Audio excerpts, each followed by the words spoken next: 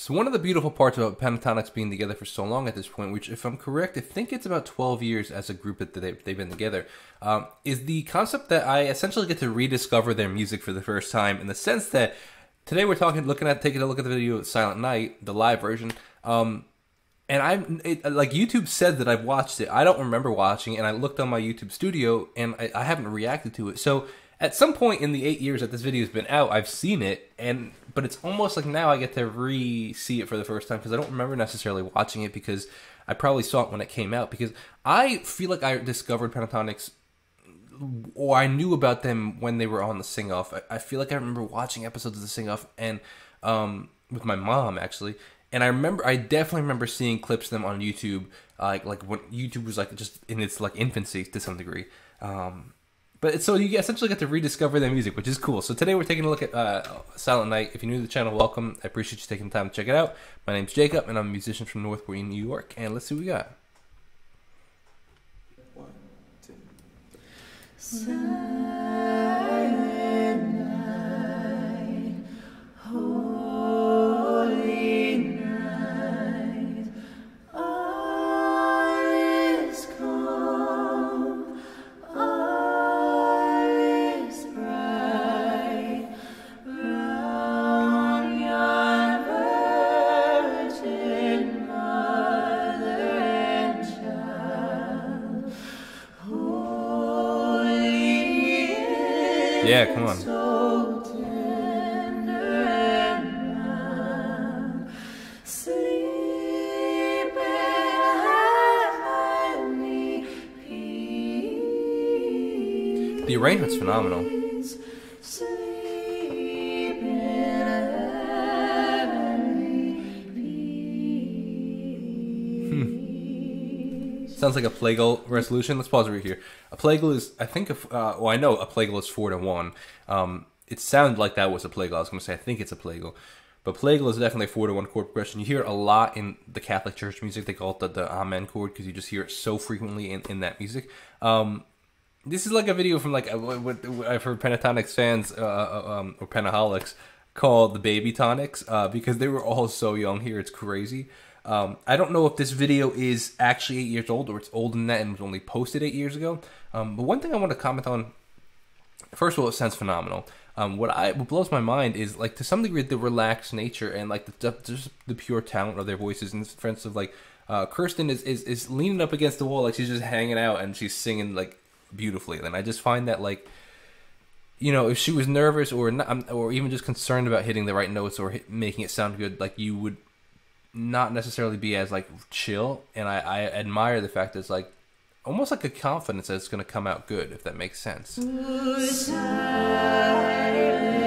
night, Huge reverb. holy night, all is calm,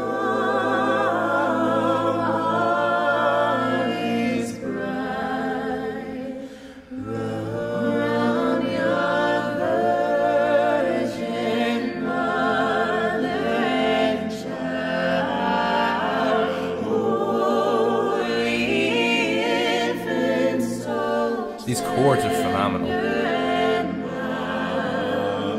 Sleep in heavenly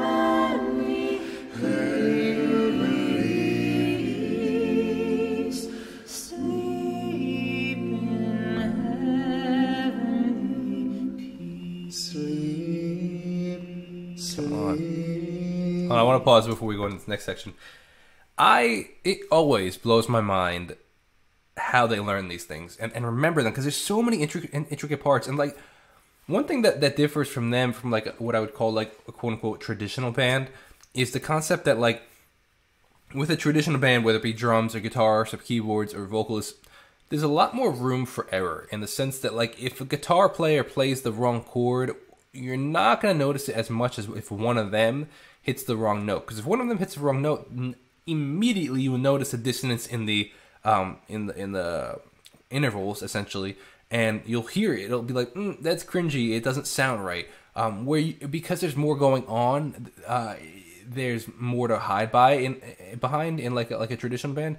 But when it's just them a cappella, like if one of them hits the wrong note, you will immediately know. So that being said, the fact that they like know these all by heart, and it's not just when they go and perform, they're not performing one song, they're performing 2 hours of music, and it blows my mind that they have the capacity to remember what their parts are. It blows my mind. Sleep, sleep,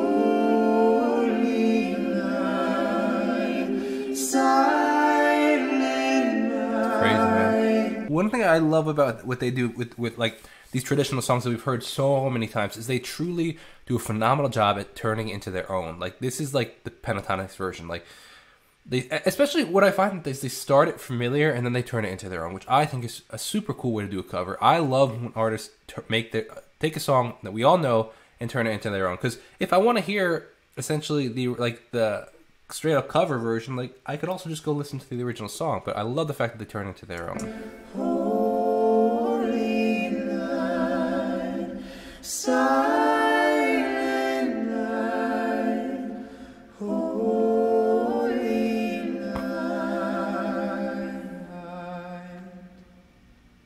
Crazy, man. I want to know where that was filmed, and if that was a natural reverb or if that was reverb added after the fact. And I know that they said it was live, but like you can still like record something live and then add like reverb or effects to it after the fact. And how they recorded that, if it was one mic in the center, if they all had little like lapel mics. I didn't see any lapel mics, but you could hear that everything was panned. Like, you know, you could hear Avi was on the right hand side, for example. Like, but really, really cool production, really cool, just arrangement. The arrangement was beautiful. Like, and I'm curious. You know, I've had Ben Bram here on the channel, and we've talked about the arrangement of their music and stuff, and like his involvement, but also their involvement. And I'm curious, like at a different stage of their career, like whose part was in what, like who decided like who had what part in this stage of their career. It's very different, you know, obviously where they are now compared to where they were. And I would just love to know. I think that it's just incredible. And you know what would be cool is if like taking the Pentatonix versions of songs and turning them into instrumentals. Like for example, you know, a string quartet doing them, or like on a piano, like because I know that you can get the arrangements, and I think that'd be really cool to hear.